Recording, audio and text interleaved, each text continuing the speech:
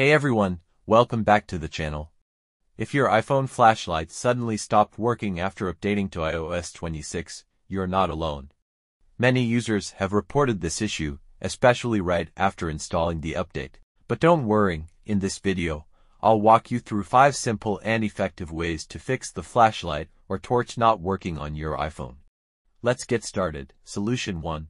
Toggle flash setting in camera app. Sometimes, just switching the flash setting can reactivate it.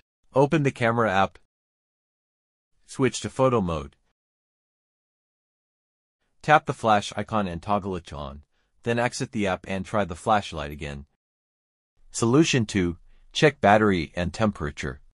Your flashlight might be disabled if your battery is too low, below 20%.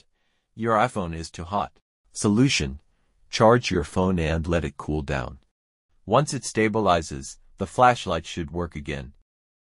Solution 3. Turn off low power mode and focus. Low power mode can affect certain functions. Go to Settings. Tap on Battery. Scroll down and turn off low power mode. Solution 4. Reset all settings. This won't delete your data, but it will reset system settings that might be interfering. Go to Settings. Tap on General.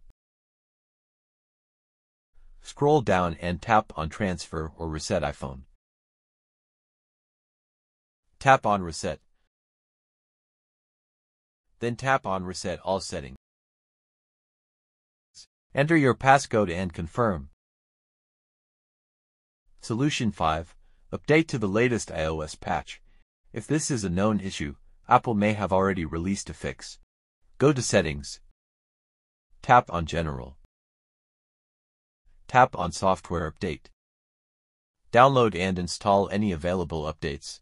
And that's it. If this video helped you, don't forget to like, share, and subscribe for more iPhone tips, fixes, and tutorials. Thanks for watching, and I'll see you in the next one.